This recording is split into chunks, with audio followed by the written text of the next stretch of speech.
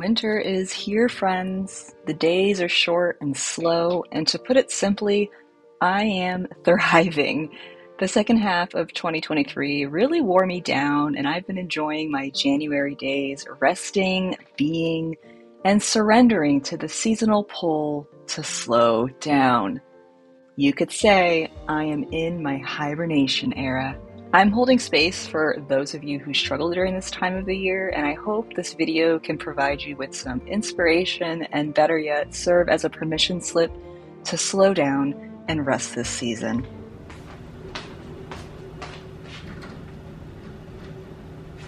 Since the holidays ended, I've been making it a point to dedicate my weekends purely to rest. Part of this includes putting a temporary pause on making YouTube videos so I can fully recharge after producing so much content in December. Filming this video has been a slow entrance back into creating videos, and I'm trying to take my time and enjoy the process. My weekend mornings have been a sanctuary to me where I sleep in, read in bed, do a little house tidy, put the dishes away from the dishwasher, load the dishwasher if there was any dishes from the night before, and then I just hang out on the couch most of the day. Taking the time to do this, to just veg out on the couch, has been crucial for my healing and recovery from the holidays and 2023 in general. If you've been around here for a little while, you know that I struggled with burnout last year, and I've been trying to heal and figure out a new way of working and living, filling my days with reading, drawing, playing Animal Crossing. I just got a Nintendo Switch for Christmas, and it's been so fun. Having this downtime has really allowed my mental health to reset, but also just like my nervous system, like my physical body just needed to chill out, man. One of my goals this year is to cultivate work-life harmony, meaning I'm in search of feeling balanced and aligned with my personal life, work, and creative pursuits. How can I tend to all of my creative pursuits while also showing up fully in my personal life and at work? This is a question that I've been pondering and seeking answers to this year. Yoga and meditation provides me that quiet space to surrender and just be. These practices have changed my life since making them a habit several years ago. A way for me to slow down and reset for the new year is doing Yoga with Adrienne's 30-day yoga challenge. I think this is my 5th or 6th, maybe even 7th year doing it. I've lost count. And this year, I've paired my yoga with a 28-day meditation journey that is hosted for free inside the Insight Timer app, which I love this app for daily meditations. There's also, sleep meditations and white noise, and there's courses on there. There's so many lovely things on this app. And I usually meditate for about 5 minutes every morning, but this specific challenge called the Reset and Refresh Challenge is forcing me to get out of that comfort zone with 10 plus minute practices designed to help me reset for the year, but also dream and take inspired actions towards making those dreams a reality. And since I'm leaning back into manifestation and visualization work this year, this challenge has been amazing and perfect and just making me get so excited for this year. And like the first week of the challenge, I cried like every single day, like in a good way. I was doing shadow work, guys. I was letting go of all the ick from 2023, and it still feels amazing. And this work has also been really helping with my confidence. That was something I've been struggling with as well in recent years, and within just a couple weeks, I've just been feeling so much more excited and belief in myself for these goals and dreams I have, and it just feels so nice. Nature is therapy for me, friends, and after some really cold weeks this month, it warmed up and I was like, I have to get outside. So we went on a nice little walk. I love the combination of movement and listening to my favorite tunes and soaking up the sunshine and just sitting in nature.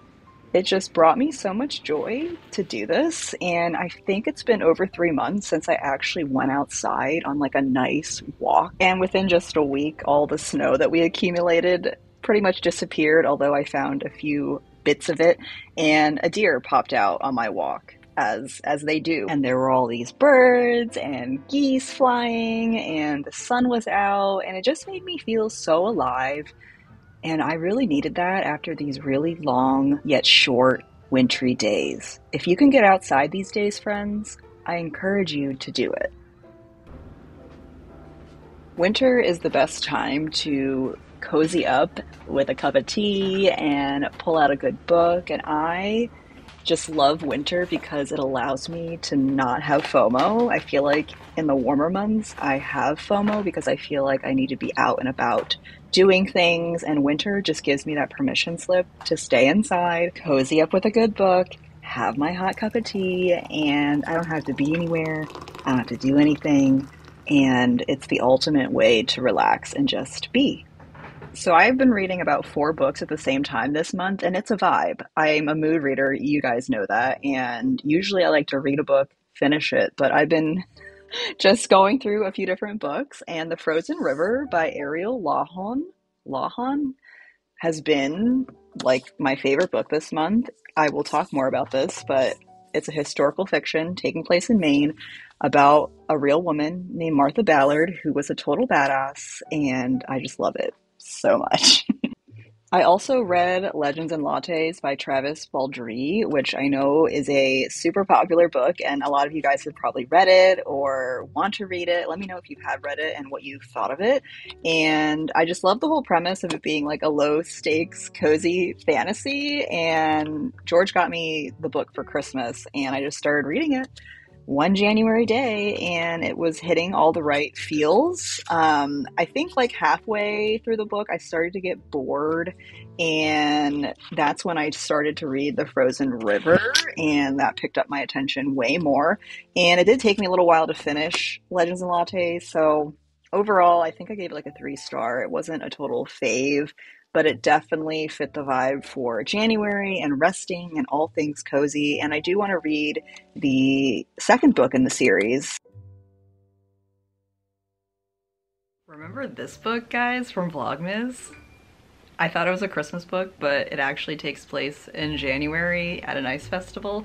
And I have been struggling to get through this, and I'm wondering if I should DNF it. Is 2024 the year Sheila actually DNFs books and lets go of my stubbornness around finishing a book? Probably not, but just letting you know. I've been wanting to read this all month, and it's just been not hitting my expectations or my attention or anything, so that's been a struggle. Back to The Frozen River, which is definitely my favorite book of January and probably a top book of this year already. So when I went into this book, the plot sold me, but it took me a little while. I think like halfway through the book, I realized that it was about Martha Ballard, who was a real life woman in 18th century Maine. And if you're a lover of American history, you might have heard of A Midwife's Tale, which is the biography of Martha Ballard by Laurel Thatcher Ulrich. I heard about Martha Ballard in undergrad, and she was a midwife in the mid 1700s in Maine. She kept a daily diary, guys, and at this time, like, women reading and writing was so rare, so somebody taught her to read and write,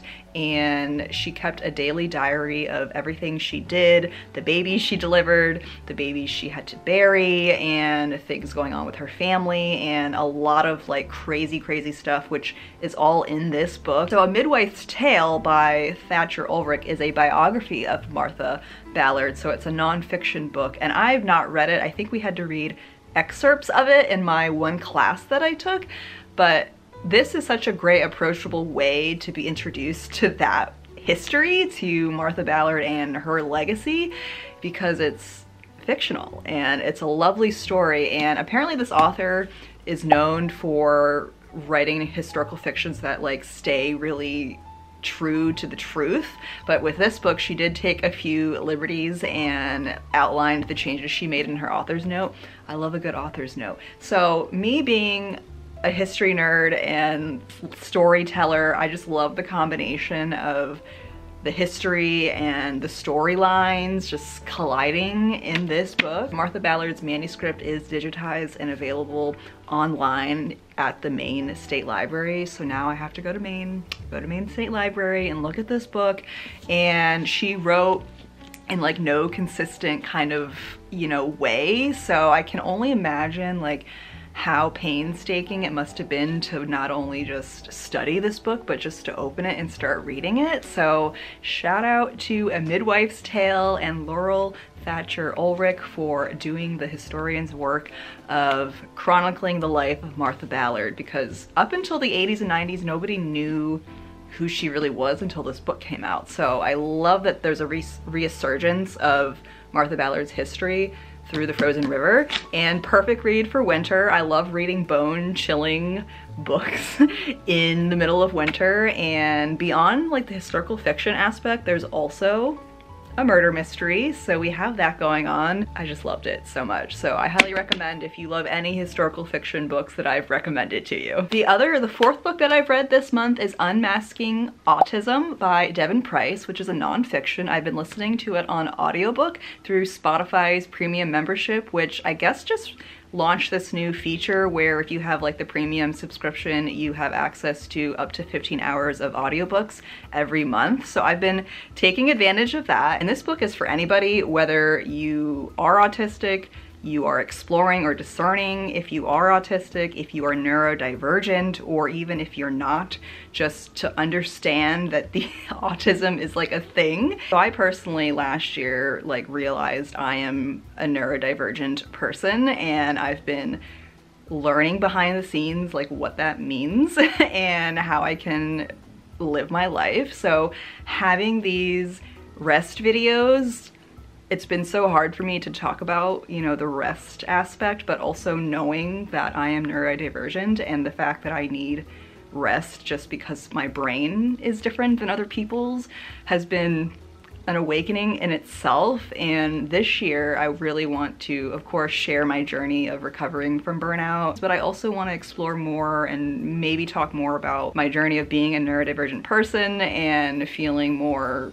I guess, confident to share that with you guys. So it's out there. I didn't need to make a big announcement about it, and it just kind of came out through Unmasking Autism. So yes. And I just started reading Jesmyn Ward's Let Us Descend. I'm gonna read this into February for Black History Month as well, and I'm really loving this book. It's a literary fiction, and I feel like there's magical realism in this book. Let Us Descend is a reimagining of American slavery as beautifully rendered as it is heart-wrenching. Searching, harrowing, replete with transcendent love, the novel is a journey from the rice fields of the Carolinas to the slave markets of New Orleans and into the fearsome heart of a Louisiana sugar plantation. And so far within the first 2 chapters, we've already seen our main character relationship with her mother and the realities of slavery and being an enslaved person at this time, and it's just so heart-wrenching. So as we conclude this video, just a reminder to you guys that rest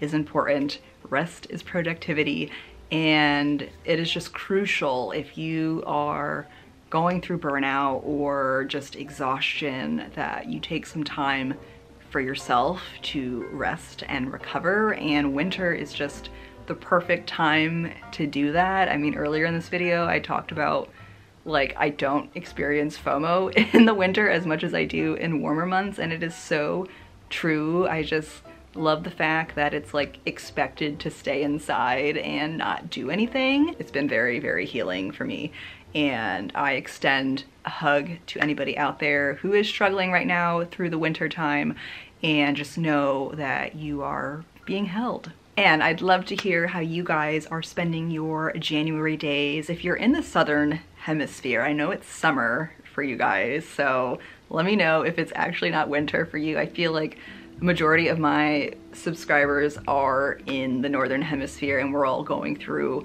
some kind of version of winter wherever we're at. So would love to hear how you guys are doing so far this year, how you've been resting and relaxing, and what you're looking forward to this year.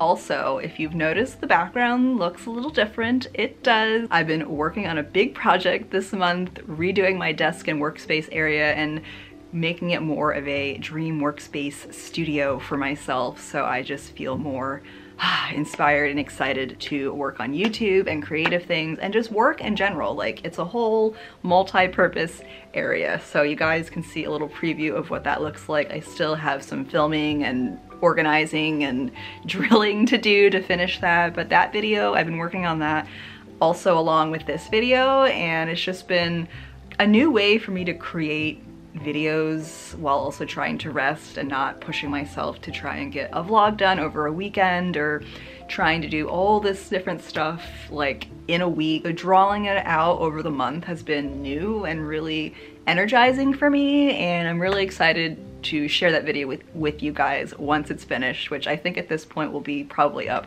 sometime in February, and I'm so excited. Sending you guys lots of love, and I will see you in the next one. Bye!